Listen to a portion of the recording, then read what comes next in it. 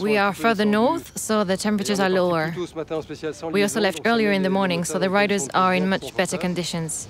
In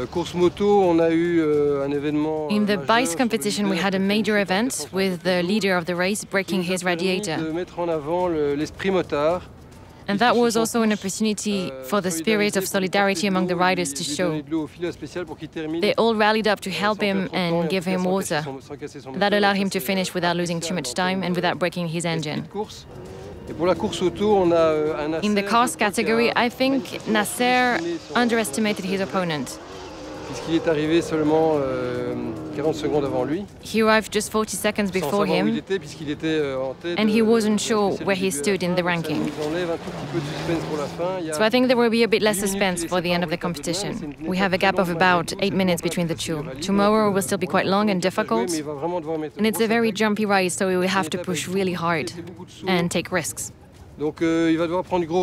We know he's capable of it, but everything remains open.